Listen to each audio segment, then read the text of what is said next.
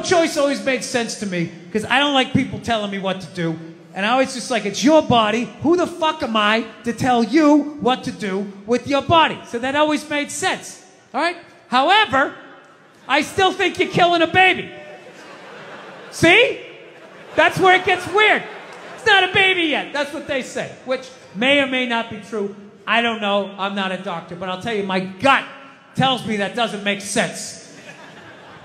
It's not a baby yet. That would be like if I was making a cake and I poured some batter in a pan and I put it in the oven, and then 5 minutes later you came by and you grabbed the pan, you threw it across the floor, and I went, what the fuck, you just ruined my birthday cake? And then you were like, well, that wasn't a cake yet. It's like, well, it would have been. If you didn't do what you just did, there would have been a cake in 50 minutes. Something happened to that cake, you cake murdering son of a bitch. Right?